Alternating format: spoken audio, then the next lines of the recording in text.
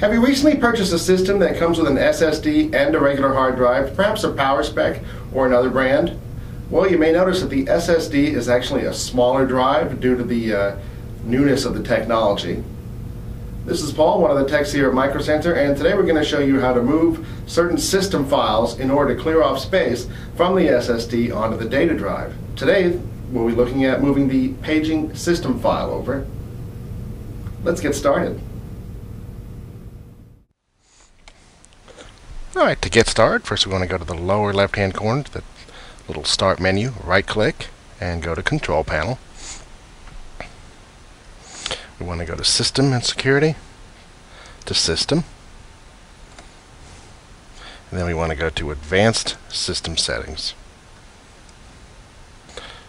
Click on the Advanced tab, click on Settings, and then we want to go to Advanced yet again. Under Virtual Memory, click on Change. Right now it's set to automatically manage paging file size for all drives. We want to uncheck that. So the C drive is our SSD, and right now it's set up as System Manage. We want to set it to No Paging File and Set. And then what we want to do is go ahead and set your secondary drive, which is going to be your data drive. Click on that and set that to System Manage Size.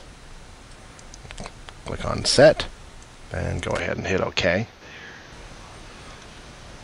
Go ahead and click Yes on the system message. Okay. You will need to reboot for the change to take effect. That's how you move your paging system file from your C drive, which is your SSD, to your secondary drive, which will free up an awful lot of room on your system.